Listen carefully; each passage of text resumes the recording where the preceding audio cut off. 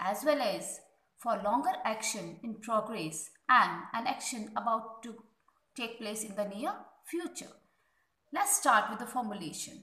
Subject plus be form of the verb, that is am, are, plus first form of the verb plus ing. With the singular subject I, we use am. With he, she, it, we use is.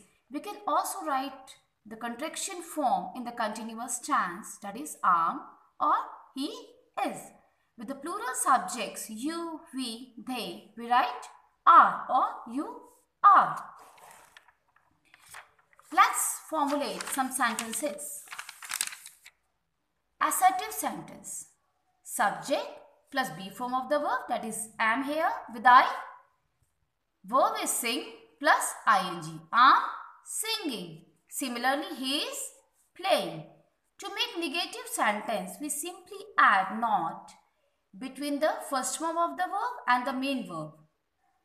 Similarly, am not singing, he is not playing.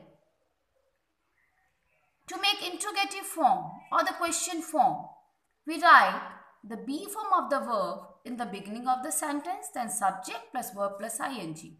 That is, am I singing, question mark, is he playing, along with the question mark.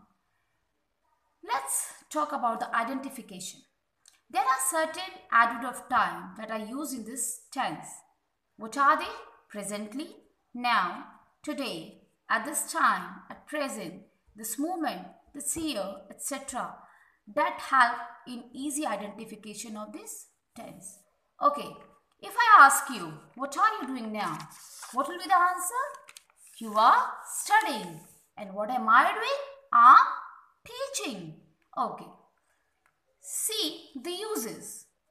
The present continuous tense denotes an action taking place at the time of speaking. It means that happening right now, such as it is raining now, someone is knocking at the door.